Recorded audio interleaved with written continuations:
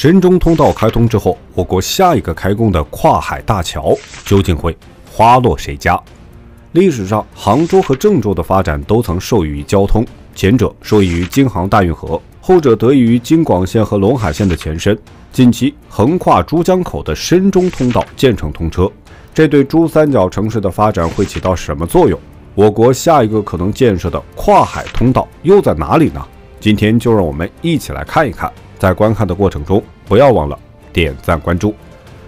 深中通道。深中通道位于广东省境内，是一条连接深圳、中山和广州的跨海通道，工程位于珠三角伶仃洋海域。深圳是我国经济特区之一和改革开放的窗口，该市的科技和金融等产业十分发达。2023年的地区生产总值为34606.40亿元。广州是广东省会，位于珠江下游，濒临南海，是我国海上丝绸之路的起点之一，也是我国面向世界的南大门。2023年，该市的地区 GDP 为30355.73亿元。广州和深圳是广东的双子星，其2023年经济总量分别位于亚洲城市第4和第5。中山是广东省第几市，珠三角的中心城市之一。该市是广东的老牌制造业城市，制造业占据其经济的半壁江山。产业增加值在 GDP 中的比重位居全省第4。深中通道在2016年12月28号动工，今年6月30号通车试运行成功。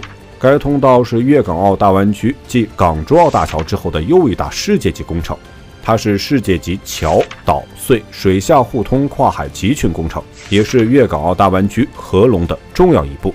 粤港澳大湾区位于珠三角地区，珠江的3大支流北江、西江和东江在这里汇集。该地区面积约5.5万平方公里，2023年的 GDP 超过14万亿元。大湾区濒临南海，是我国面向东南亚、沟通太平洋和印度洋的重要航运要道。粤港澳大湾区建设的核心工程之一就是深中通道。深中通道在深圳机场南侧跨越珠江口，北部距离虎门大桥约30公里，南部距离港珠澳大桥约38公里。该通道总长约24千米，其中海中段长度约22.4千米。该路段还有约6.8公里的海底隧道。深中通道的线路是双向8车道高速公路，主线设计时速为每小时100千米，项目总投资约460亿人民币。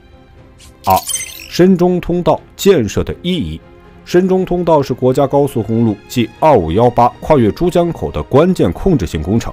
在国家综合立体交通网建设当中具有十分重要的地位，能推动粤港澳大湾区成为世界级湾区。珠江口呈现一种倒 V 型，将周边主要城市划分为东部的深管会和西岸的珠中江2大城市群。随着两地的不断发展，东岸缺乏可持续的发展空间，西岸缺乏具有辐射性和带动性的产业。深中通道是深管会和珠中江2大都市圈之间唯一的公路直连通道。开通之后，从珠海和江门到深圳的时间缩短至1小时以内，深圳与中山之间的路程缩短至半个小时以内，广州南沙至中山之间未来仅需15分钟。该通道成功通车后，与虎门大桥、港珠澳大桥、南沙大桥等共同组成了粤港澳大湾区的跨海跨江通道群，有助于环珠江口100千米范围内的城市形成1小时通行圈，方便民众的出行与通勤，并加快周边城市在基础设施、城市资源等方面的共享，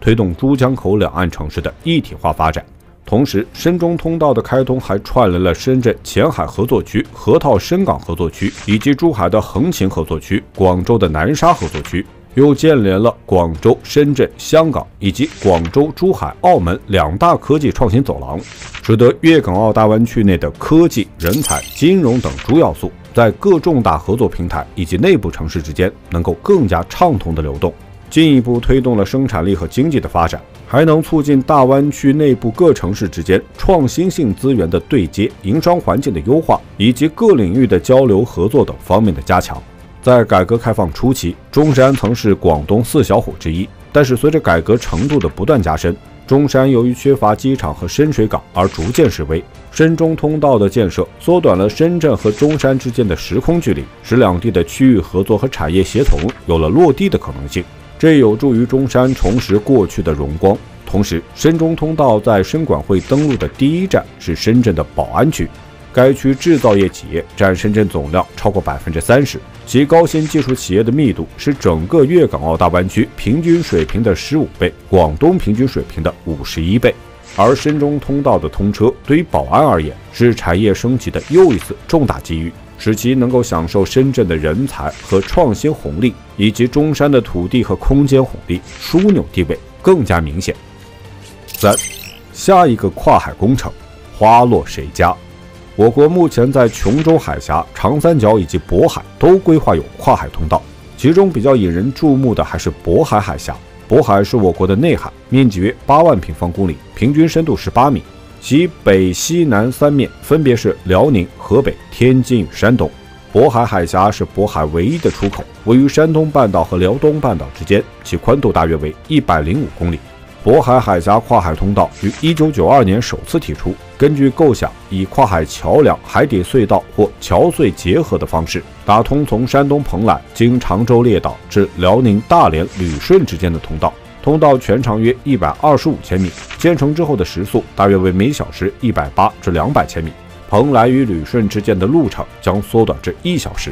环渤海地区拥有丰富的资源，也是我国经济活跃区之一。辽东半岛与山东半岛是我国重要的工业基地，二者虽然隔海相望，但是两地之间的运输必须绕渤海，形成 C 字形的环绕运输。渤海跨海通道建成之后，两地之间可以形成 I 型的直达运输，降低运输成本，进一步加强东北地区环渤海、长三角之间的联系。华北地区资源的南下北上能力进一步提升，南方先进的管理经验、资本、人才等要素也能快速进入，对北方的复兴起到重要推动作用。